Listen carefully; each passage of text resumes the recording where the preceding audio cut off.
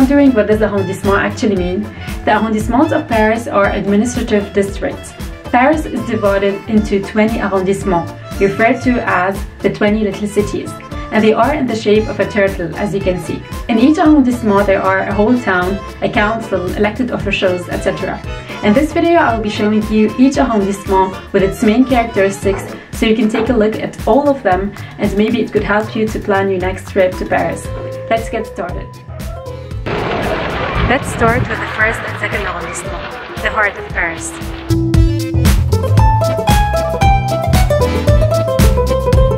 These are the oldest and most central districts in the city. For centuries, here was the seat of royal power in France, centered on the Louvre Palace.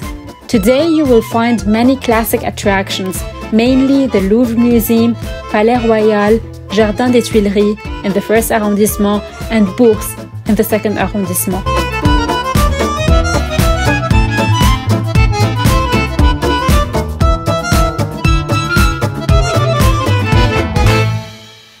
In addition to the first and second arrondissement, the third arrondissement is one of the most popular among tourists. Besides its stunning architecture, it is home to some of the city's most exquisite boutiques and art galleries. The Marais, encompassing the third and fourth arrondissement, is one of the oldest and most charming quartiers of the city.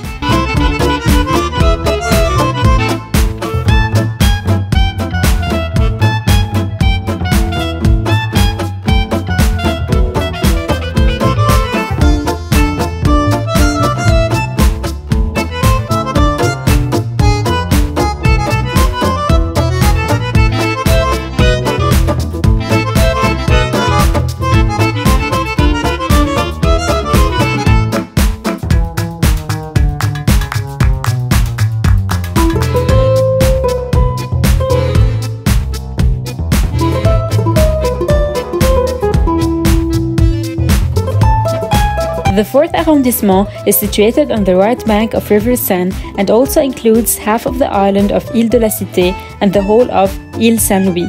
The fourth arrondissement includes some famous Parisian monuments such as the Gothic Cathedral of Notre Dame and the modern Pompidou Center.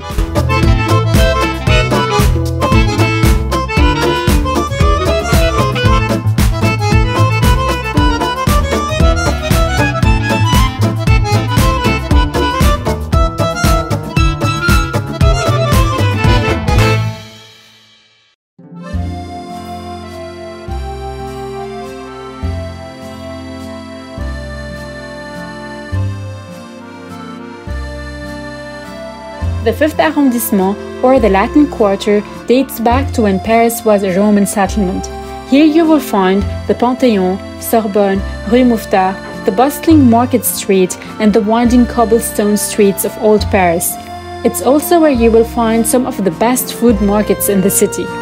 The Latin Quarter may be the most well-known district of Paris. In fact, the name of the quartier dates back to the time when the languages spoken by students at university was Latin.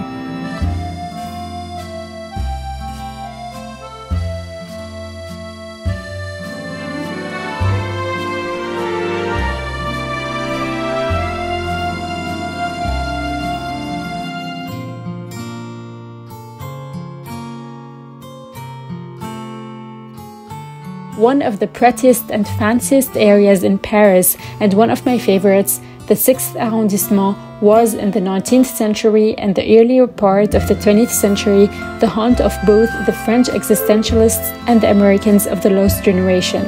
Home to the Jardin du Luxembourg and the Church of Saint-Germain-des-Prés, it also holds very nice shopping streets and fancy cafes. The 6th arrondissement is probably the most expensive district in Paris.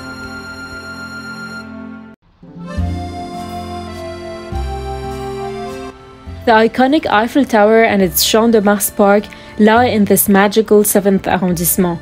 Home to Les Invalides and Orsay Museum, it is one of the most charming districts of Paris and reflects the cosmopolitan character of the city. It also houses many governmental monuments such as the Assemblée Nationale, many ministries, embassies, etc. The 8th arrondissement is home to the most emblematic monuments of the capital. In the center of the Place Charles de Gaulle stands the majestic Arc de Triomphe. That's the point where the 16th, 17th, and the 8th arrondissement meet. At the bottom of the arc, the mythical avenue of the Champs-Élysées stretches over 2 kilometers between shopping addresses, fancy restaurants, theaters, cinemas, and luxury places. The Champs-Élysées is known to be the most popular avenue in the world.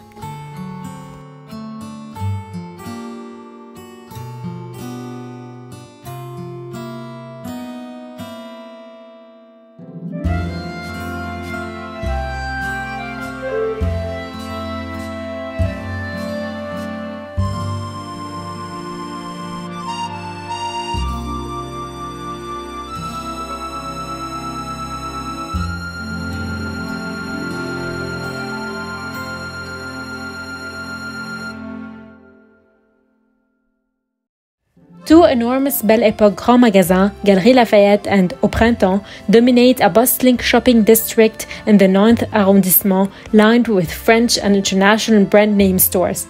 But that's just the start of what you will discover in the elegant 9th district, known for its sweeping boulevards and classic Osmanian architecture. The opulent Palais Garnier attracts sell-out crowds for performances by the Paris Opera and Paris Opera Ballet.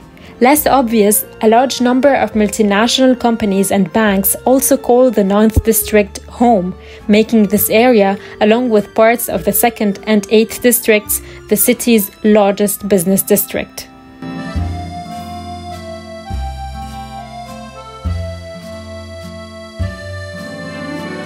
What Brooklyn is to New York City, the 10th arrondissement is to Paris. It's young and hip and the perfect place to find restaurants, boutiques, and bars. Many also pass through the 10th, hopping on a train from the Gare du Nord or Gare de l'Est, two of the main train stations in Paris.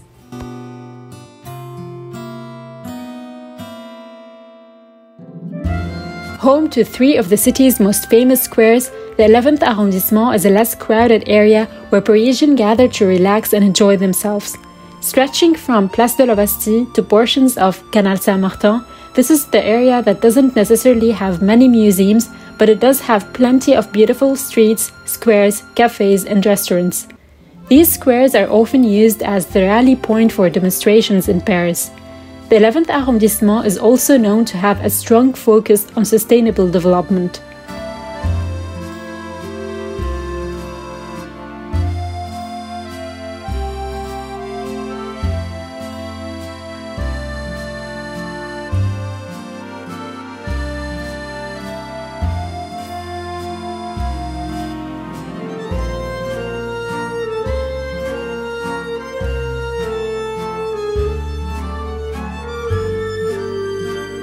Paris's 12th arrondissement, also known as Arrondissement de Reuilly, is well known for its green landscapes and woods such as the Coulée Verte or Bois de Vincennes, and is particularly enjoyable for its peaceful and quiet atmosphere. Formerly, it was a village of craftsmen and merchants. This is why you will find places such as Bercy Village, which are here to keep its past identity alive.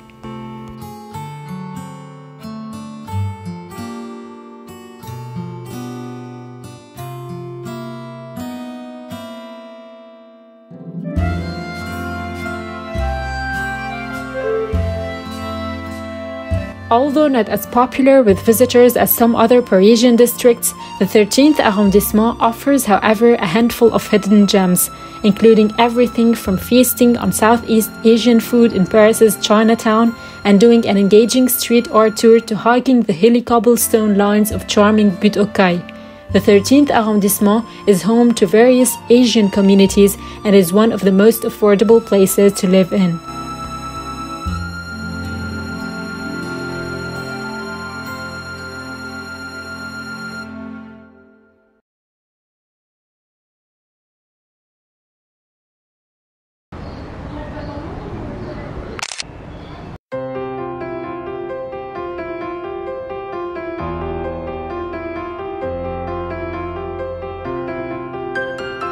One of the largest Paris districts, the 14th is located up against the southern boundary of the city.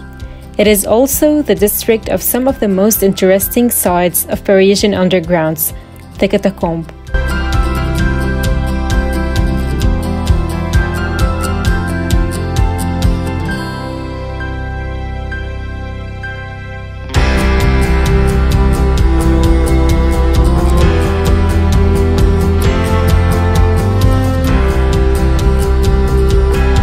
The 15th arrondissement is the largest and most populated district in Paris.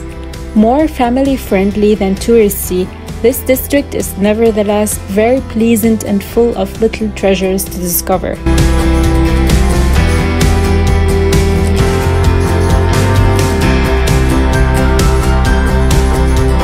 Located on the right bank of the Seine, the 16th arrondissement is one of the most prestigious in Paris. Its green environment and its proximity to the best schools are among its assets.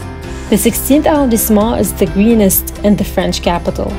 You will find many gardens and green parks such as the famous Bois de Boulogne, a huge park of 864 hectares, twice as large as Central Park in New York. The infrastructures dedicated to sports such as the Roland Garros Stadium or the Parc des Princes are also located in this beautiful district. The 17th arrondissement is very contrasted. To the southwest, this arrondissement is bourgeois, calm and peaceful, with beautiful Osmanian architecture. To the northeast, this arrondissement is more popular. There are no major museums or monuments, but for lovers of modern architecture, the Palais de Justice and the buildings around the Parc des Batignolles are worth a look.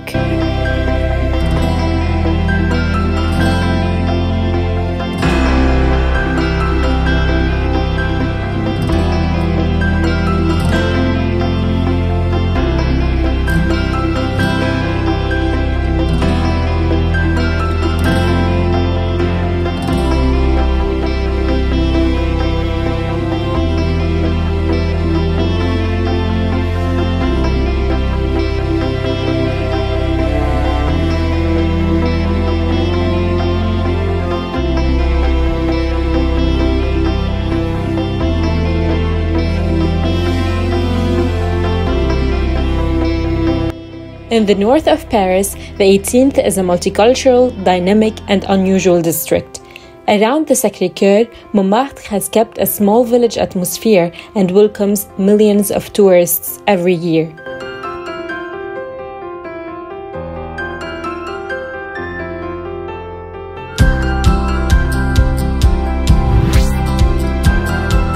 Around the Barbès station, however, the district is more popular and the population is massively issued from the immigration of North Africa. This district is very exotic and with a strong identity.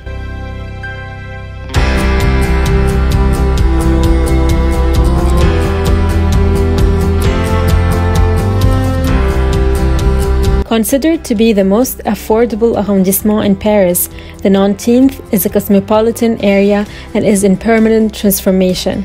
It is more and more appreciated by families thanks to its numerous green spaces. I honestly like this arrondissement so much. Although it is reputed as one of the most dangerous, I never felt anything during my stay for 1 year. Parc des Buttes-Chaumont, located in the 19th arrondissement, is my favorite park in Paris.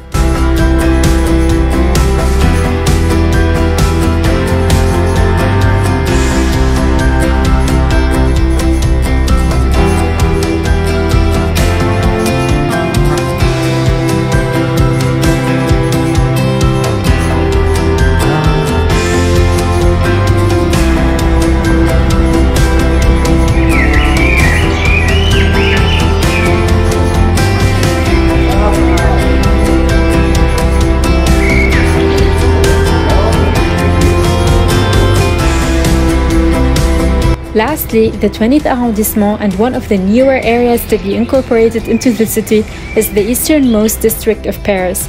Of all the things to see and do in the 20th arrondissement, Père-Lachaise is undoubtedly the most famous. It is where the likes of Oscar Wilde, Jim Morrison and Edith Piaf are buried. Parc de Belleville is also situated in the 20th district and is one of the best parks in the city, set on a steep slope, providing fantastic views over Paris.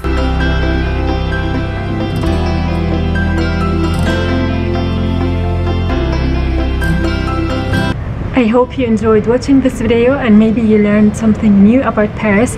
If you like my content, make sure to subscribe by clicking on the subscribe button below. And stay tuned for more exciting videos coming soon. Ciao!